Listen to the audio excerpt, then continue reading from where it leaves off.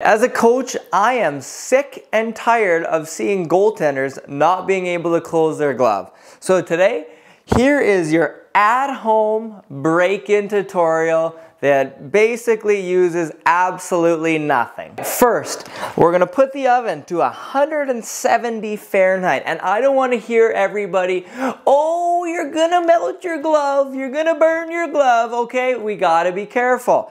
170, no hotter. Let her heat up for a few minutes, and then we're gonna put it in for 5 minutes. We're gonna get our timer, and we're gonna put it in. You don't need to put it on a cookie sheet, but we're gonna do it today. Boop! Pop her in. Oh, yeah. All right, and start your timer for 5 minutes. Now that the glove is in the oven, we're gonna start our timer for 5 minutes. We're not gonna let it go any longer than 5 minutes because we do not wanna burn our glove. And I have left the glove in for 15 minutes and got a little dicey, all right?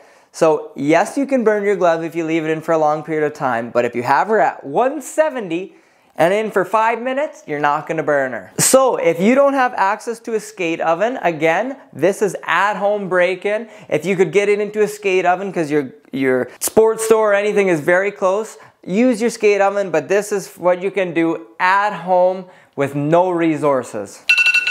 Boom! 5 minutes is up. We're gonna put on our oven mitt so we don't burn our fingers, all right? Open her up. Ooh, that's nice. Look at that. All right, once she's out of the oven, okay, we can put it on, we can close it, we can really push on the tee, we could put it on the ground, we could even step on it to break it down, okay? Work it in. But what we want to do, limited resources. You can use a tennis ball, a golf ball, an apple, really doesn't matter because we're at home. You need a string, or I'm even showing you a USB cable because limited resources, but you can still do this. Everybody's got something at home. So we're gonna take, you know, instead of using the apple, we'll use the golf ball. We wanna jam it right in the pocket, okay? You know what? Let's use the apple. Hopefully she doesn't explode. You put the tennis ball, the apple, the golf ball right in the palm, okay? Once that is in there, you shut her as tight as it can go around it. You grab your lace, your USB cable, whatever we got, okay? We keep it nice and shut. You wrap it around, okay, as tight as it possibly can. All the way back around, okay? You can tie it off the end, which I prefer to do, but my USB cable ain't long enough today. So we're just gonna tie her on the back side because we're gonna make her work. Okay, doesn't need to be perfect. We're gonna lock that baby shut, okay? You wanna tie it as tight as you possibly can. Using a USB cable isn't the best. I'd rather use a skate lace or a string of some sort so you can make it as tight as possible.